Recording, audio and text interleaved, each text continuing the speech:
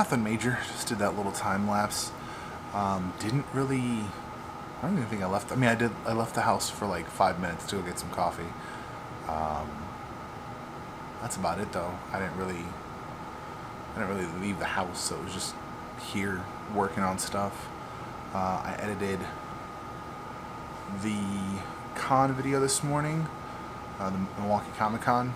That was pretty cool. I like that edit. It came out pretty nice. I then also did some research, try to find examples of dossiers that I could use to kind of build mine off of. I'm thinking of using the manila folders that have kind of like, they're like the legal folders, I guess. They have the top kind of like, not binder clips, but like the holdbacks. So I'll have like 2 hole punches in the papers. So I'll actually print everything out separately, put it in the top. So like when you get the like black dossier of Wolfpack, it'll be like kind of a put together thing, and it won't just be a bunch of papers in a you know, just a simple manila folder.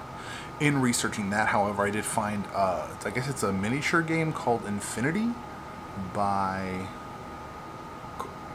Corvus something. I don't even know what the name of the company was, but their designs, whoever did their art, it looks familiar. I'm not sure who it is, but it looks familiar. Whoever did their art for their concept stuff is brilliant. I love their art. Now that did take me on a tangent for about 10 minutes while I just collected a bunch of that concept art for their miniatures, but still, I got a lot of really cool ideas for how to present. I'm kind of thinking like a black manila folder, but I'm not sure how that's gonna work with like white paper. It might kind of look weird. But then I could get some sort of like resume paper, something colored, you know, something of a darker nature that I could still print black on, so as to not have very high costs of printing. So I'm still kind of debating on that. I didn't get a chance to put up the boot thing.